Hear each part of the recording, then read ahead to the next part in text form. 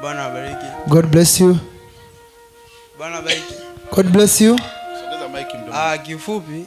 In short, Siku ya jana. Yesterday, ni kwa ndugu nani ule wa Uganda. Tena ubiri hapa. There was that brother from Uganda when he was preaching. Pastor Jesse when he was preaching. Yes, about healing. Kuhusu kuponywa. Mimi nilikuwa nasumbuliwa na tumbo muda mrefu sana. I was being troubled with stomachache for a long time. Muda mrefu sana kiasi kwamba long time siwezi kuishi au kukaa kwa amani muda wote. In such a way that I could not stay in peace any time. Tumbo limeniuma zaidi ya miaka 6 au 7. I had stomachache for more than 6 or 7 years. But till yesterday, lakini mpaka jana nilipokuwa nimekaa pale, when I was sitting there, nishikilia imani. I hold up my faith. Acha kama ilikuwa sio kubwa kivile, it was not great like that, lakini but nikapona. I was healed. Amen. Hallelujah. Glory. Umepona. Sister. Bwana Yesu awabariki. Mungu awabariki. God bless you. Amina. Amen. Napenda kumshukuru Mungu. I would like to thank God kwa uponyaji wake. For his healing. Mimi ni ziwa la upande wa kulia. My left breast limekuwa likinisumbua kutoka mwaka jana mwezi wa 12. It has been troubling since last year in December. Nilienda kwa daktari. I went to a doctor. Akanipima and took measurements. Sina ugonjwa wote lakini ziwa linakuwa linauma sana. I was told that I have no disease but I had aches in my left breast. Basi nikawa nahisi labda itakuwa ni cancer. So I was feeling maybe it will be a cancer. Sasa daktari alivyosema sina ugonjwa wote basi. But when doctor said that I have no any sickness, mimi nikaendelea tu kuumwa. Then I continue suffering. Ila kutoka jana, then from yesterday, Mungu alivyohubiri kuhusu habari za uponyaji, when the servant of God preached about the divine healing, nilishikilia ziwa langu la kulia ili I held up my left breast, pia na ili ziwa la my right breast, na pia ziwa la kulia linanisumbua, niliungua moto, and also my right breast has been troubling me. I was burnt. Madaktari walisema mishipa fahamu imeungua sana, and doctor said the nerves have been burnt so much. Toka mwezi wa 9 natumia vidonge, kila mwezi wananipa vidonge. From September I've been using tablets. Paka leo hii bado naendelea kunywa dawa. Until this time I'm still taking in medicine. Na pia nilikuwa siwezi kulala usiku. And then I could not sleep at night. Paka wananipa vile vidonge vya kusaidia kupata usingizi. Until they were giving me some pills to help me sleep. Baadaye daktari alikataa, akasema hizi dawa za usingizi sio nzuri kuzizoelea. Then doctor said that these tabs for sleeping they are not good to get used to them. Basi nika naendelea kuteseka na yale mateso, sipati sana usingizi mpaka ikifika labda saa 9 usiku ndo napata usingizi. Then I went on suffering. I could not get sleep until late at 9 p.m. a.m. Napenda kumshukuru Mungu. Then I would like to thank God. Toka jana nilipotoka hapa kwenye mkutano, after getting off here this meeting, na yale I could sleep without pain. Namshukuru Mungu kwa uponyaji wake. I thank God for his healing. Amen. Amen. Peni Bwana utukufu.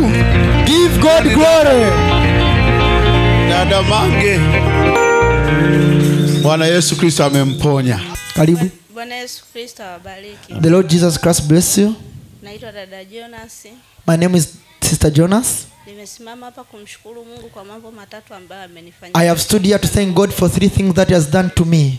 Kitu cha kwanza, the first thing, nimekuwa nikisumbuka sana katika maisha yangu. I've been suffering so much in my life. Maisha ya kipato. Na nimekuwa nikimwomba Mungu anisaidie kunijulisha nini shida yangu. My economic life.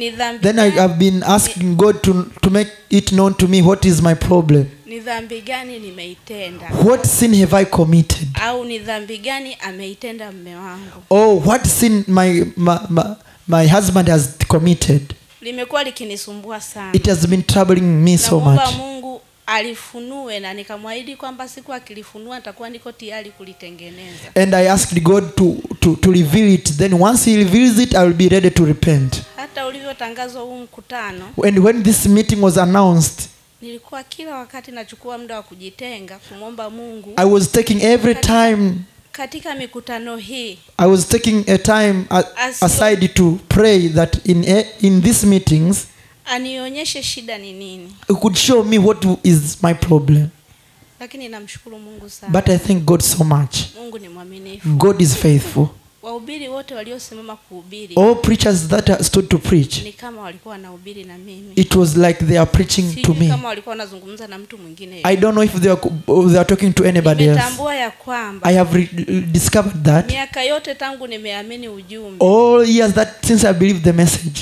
Sijawahi kutoa zaka sawa sawa na Mungu anavyosema. I have never been giving tithing in correct way as God says. Nimekuwa nikitoa lakini kilema. But I have been giving a crippled tithing. Na wakati mwingine nisingetoa. Sometimes I would give and sometimes I will not give. Kwa hiyo mkutano mzima Mungu amenionyesha jambo hilo na limekuja direct kwangu. And the whole meeting God has been showing me that and it has come direct to me. Nimeona kwamba sijawahi kumtolea Mungu sadaka sawa sawa na vile anavyonibariki. And also I've seen that I've not been giving offering the same way as he's been blessing me. Kwa hiyo namshukuru Mungu kwa jambo hilo. So I thank God for that. Na jambo lingine, amen. And the second thing, jambo lingine nimekuwa na shida ya macho. I have been having eye problems kwa kipindi kirefu. For a long time. Hata imefika mahali mimi ni fundi cherehani nisingeweza kuweka uzi kwenye cherehani. And it reached the time I am a tail, I could not put. Siwezi kuja kanisani na Biblia kwa sababu siwezi kuisoma. Nikishika kuisoma. It came a time I could not come with the Bible in a church because I could not read it. Macho yanauma sana mpaka nasikia. If I try to read, I get my eyes aching so much. Namshukuru Mungu tangu maombi ya jana. And I thank God since yesterday's prayer. Leo nimeweza kusoma Biblia yangu vizuri. Today I can read my Bible very well. Jambo la tatu. The third thing, nimekuwa nikiteseka na vidonda vya tumbo. I have been troubled with ulcers. Yani niwe nimekula sijala. Even if I have eaten or have not eaten. Nikicheua na cheua nyongo tu. But if nilikuwa siwezi kula mandazi. I could not eat mandazi. Kidogo. Even if I taste a little bit. Shida inaanza kwenye tumbo langu. The problem starts in my stomach. Nikionja maharage. If I taste beans.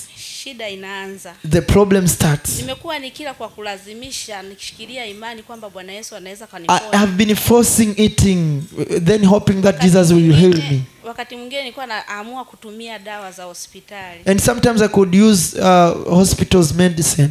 Lakini tangu nimekuja katika mkutano. But since I came to these meetings, chakula kinachoandaliwa hapa ndicho ninachokitumia. The food which is being prepared is the same food that I'm using. Hata hayo mandazi ambayo yalikuwa ni changamoto sana na nilikuwa nimeshazuiwa kabisa na madaktari. Even the mandazi which was a lot of a big problem asubuhi nimetumia. That I was today morning I have used them.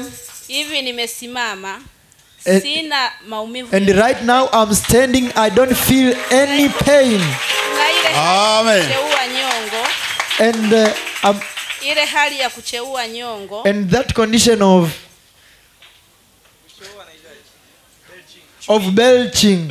belching bile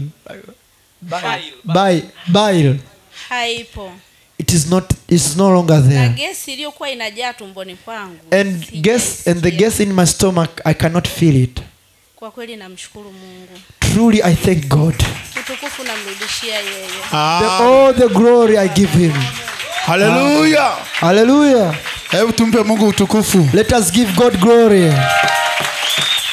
Nina hakika kwamba ziko shuhuda nyingi.